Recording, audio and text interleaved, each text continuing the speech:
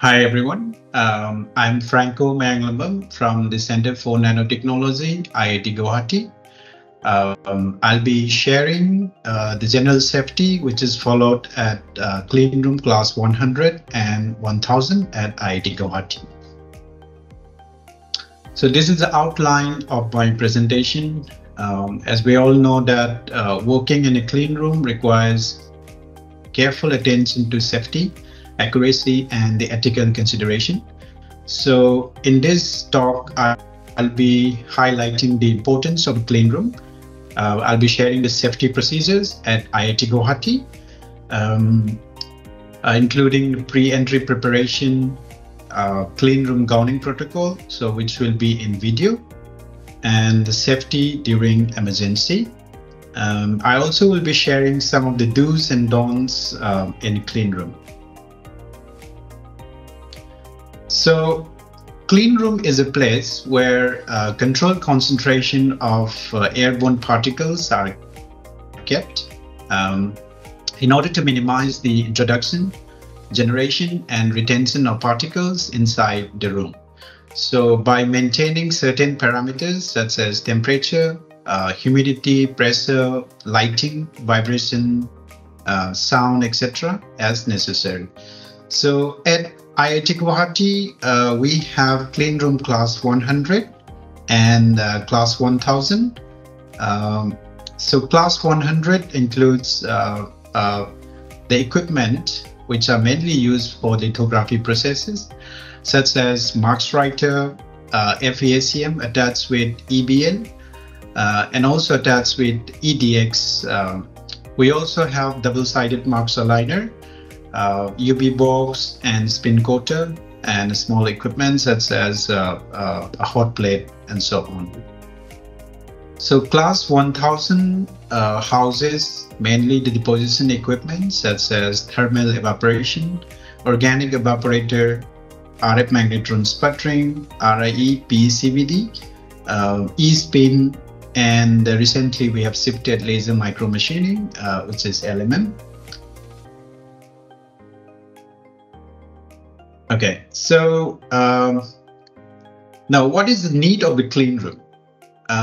In general, people and machinery produce millions of particles that cannot be seen with our naked eyes. Conventional building materials easily break up. And then in our day-to-day life, the air we breathe has about like 35 million particles in cubic meter with an estimated size of 0.5 micron. So the particles which is smaller than 10 micron do not feel gravity, so it floats around, and then it attracts to the surface electrostatically, and then it is very difficult to remove them. So a clean room controls this dispersion and allows manufacturing or any R&D activities to be carried out in a clean environment, so which will definitely improve the yield and then increase the profits. So the FESM image on the right hand side shows the tiny particles on the memory chip, so which are a big trouble. Yeah, so now the biggest culprit is people. Yeah, from this, so the particulates released by the people is higher than those of the equipment or process or handling or ESD or the materials. Sorry. And the FESM images shows how dirty is our personal belongings, such as the necklace we wear, and then the tip of the ballpoint writer. And the bottom image shows a piece of nail polish on the RAM chip.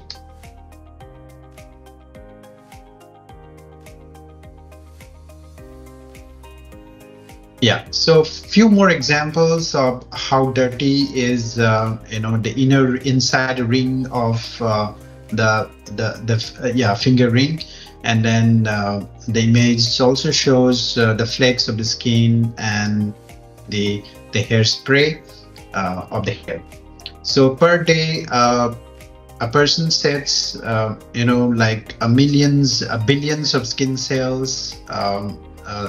Yeah, so which we need to follow proper guidelines and protocols before entering to the clean room. So these are the pre-entry preparation, in which the personal items which are not allowed into the clean rooms include food, drink, sweets, and chewing gum, cans or bottles. Smoking materials are not allowed. Headphones, cell phones are also not allowed. But however, at IIT Guwahati, so we allowed them by wiping with ethanol. Newspapers, magazines, books, and the paper handkerchiefs are not allowed. Pencils and eraser are also not allowed. Wallet, purses, or other similar items are not allowed. Yeah, so before entering the clean room, we should maintain a good level of personal hygiene by doing proper water shower before coming to the clean room. And then anything added to the body is considered as a contaminant, such as cosmetics, talcum powder, and hairspray, nail polish, etc. are not allowed. So as we have seen earlier, that the jewelries or watches, are the main, contaminants, so they are not allowed. However, wedding or engagement rings can be allowed after washing with water carefully. So where the rings are liable to puncture the globe, they should be tapped over. Smokers produce more particles from their mouth than the normal people. So, the users should not smoke for several hours before entering the clean room. Drinking a glass of water before entering the clean room is also recommended.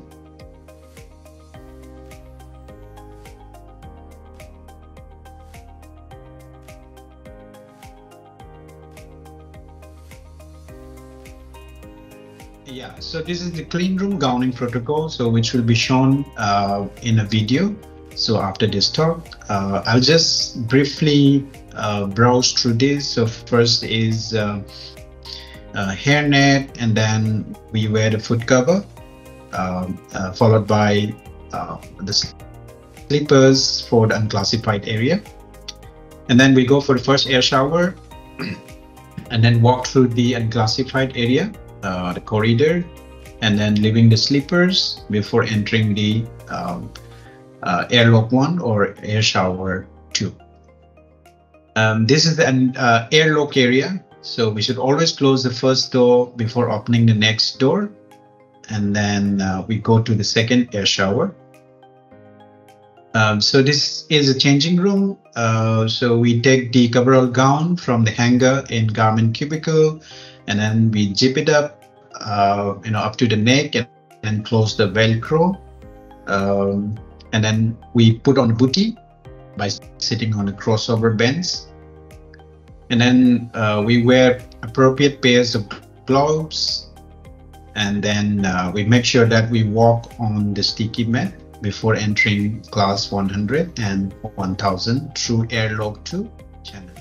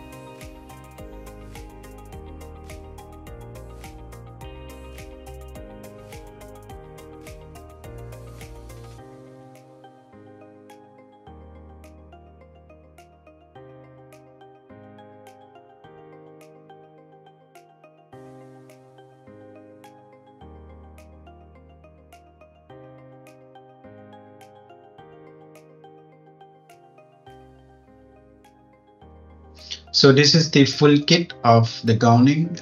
We have hoodie, safety glass, mask, gloves, coverall, bootie, and we should make sure that we walk on the sticky mat. Yeah, so we also follow certain protocols, as I mentioned earlier, such as wiping with ethanol for any sample container or tray before taking inside a clean room. If we want to take down the notes, we use clean room compatible lint-free papers. Yeah, so if we want to clean the tools or equipment, we use lint-free wipes or cloth, or any breakdown or accident in the logbook. Yeah, so these are some of the clean room discipline. The image shows the comparative particle sets per minute when compared with sitting quietly, moving, or walking. So inside a clean room, we should not run around hastily, if it is not necessary. Yeah, some more clean room discipline. We should not hold the chemical around our arms. We should always, the second image shows that the user is not wearing gloves, so we should always wear gloves. And then, yeah, so third image shows, the user is only covering the mouth, so we should always cover both mouth and the nose with mask. So during the emergency situation, such as a fire hazard or evacuation situation, so we have emergency exits, both at class 100 and 1000. We also have first aid box just next to the emergency exit, and then we have water shower and eye wash just next to the emergency exit, and then there is a assembly point exit, which is shown on the left hand side. Yeah, so these are some of the do's while working in a clean room. So we should always plan our work before starting any experiments by carefully understanding the protocol. So we should also make sure that which equipment we will be using and the potential hazard. We should handle the chemicals carefully by using proper PPE. We should use the chemicals in a few mode when necessary. Yeah, so we should always add acids to water, not the other way around, in order to minimize the splattering. We should also avoid testing or smelling chemicals. Yeah, so regarding disposal of waste, so we should follow the clean room protocol. Yeah, so different types of the waste, such as chemical, biological, or radioactive, have a specific disposal requirements. Yeah, so we should always ask the question to the knowledgeable colleague or in charge of the facilities. So it is better to ask questions than to make mistakes. So we should report accident, incident, or near miss to the in charge. So don't hesitate to seek medical attention if necessary. Yeah, so these are some of the don'ts while working in a clean room. We should not drink or eat, as contamination risks are very high in the clean room. So we should avoid rushing through the experiments. Haste can lead to errors, accident, or incomplete data. We should not ignore safety procedures, protocols, and guidelines. Ignoring safety procedure can lead to accident or injuries. So we should not play around, run around, as the clean room is a serious environment. Yeah, so as already mentioned, we should not store food or personal items like bags, backpacks in a clean room. in order to prevent contamination and maintain a sterile environment. So last but most importantly, we should not forget to wash our hands thoroughly after working in a lab in order to avoid potential contamination